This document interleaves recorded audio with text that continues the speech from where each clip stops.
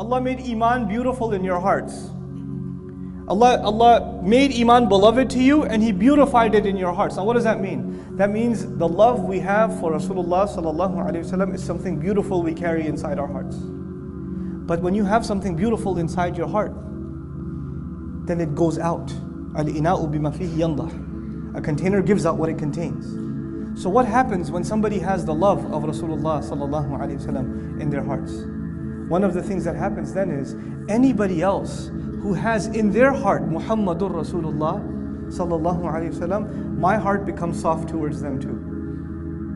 And the only reason for that is I love the Messenger so much alayhi salatu wasalam, that anybody else who has love for Allah's Messenger, I have love for them.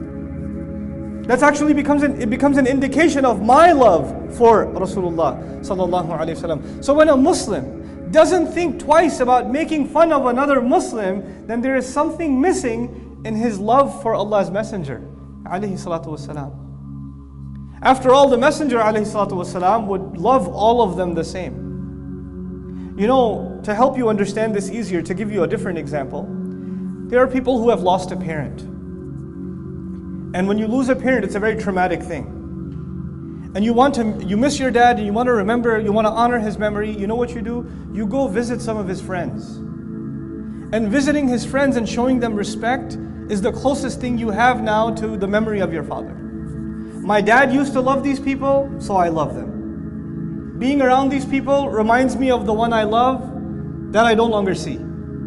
That is actually the relationship you and I have with each other. We are actually remembering the Messenger of Allah sallallahu alaihi wasallam, who is no longer in our midst. He's no longer among us. All we have is the memory of him that is carried in each of our hearts. That's what it is. When Allah Azza wa Jal gave us this beautiful deen, then He put the red, the black, the white, the skin color didn't matter anymore.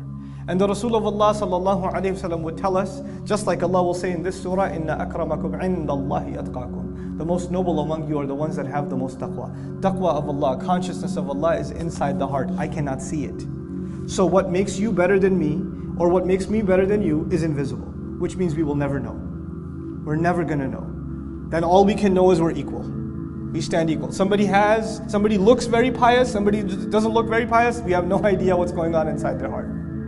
The guy that looks really religious may be really corrupt inside, I don't know. And the guy, or he may be really great, I don't know.